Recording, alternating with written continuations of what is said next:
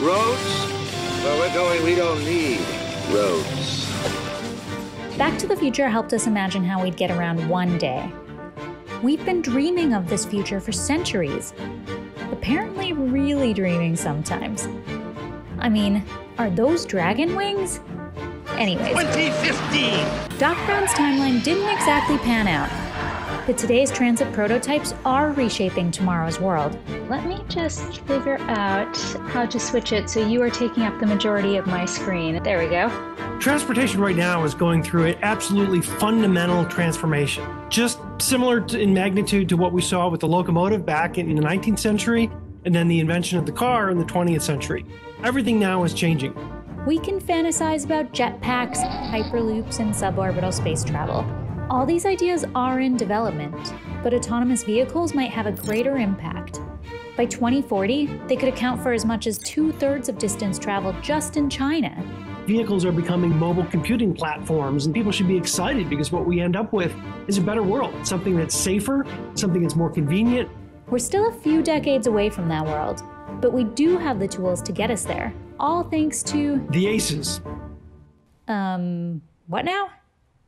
ACEs refers to the 4 megatrends that are transforming transportation: autonomous, connected, electric, and shared vehicles.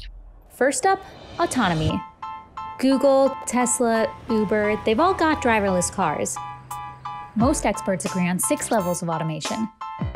Confusingly with 5 being the highest because the scale starts at 0.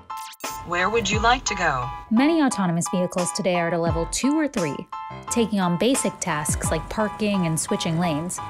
But that's quickly changing. People think this is something that's decades away. It's not. Waymo 1, which is owned by Google, is a level 4 vehicle put into production. This isn't a beta test. This is live today.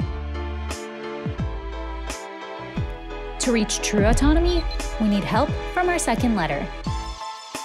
For these cars to navigate safely, they need to communicate not just with each other, but with pretty much everything. Many cars are already connected today. Say a command or say help. To us. But for autonomous vehicles to start talking to the wider world, artificial intelligence needs to advance, and 5G has to take hold. Our autonomous connected cars will likely also become electric. There's still some issues about how far electric vehicles can go, but those issues will be addressed as more charge stations show up and as more people get used to the technology. Our last letter is perhaps most dependent on the first 3. Shared mobility doesn't just mean ride-sharing services.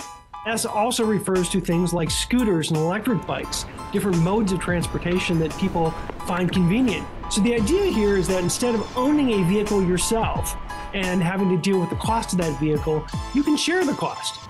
For that to happen, cars need to become smarter, cheaper, and more efficient to operate. That must be why so many rideshare companies are investing in driverless tech? Well, that's right, because ACEs, these are not 4 independent trends. These are all connected to one another, and that really is about delivering mobility as a service.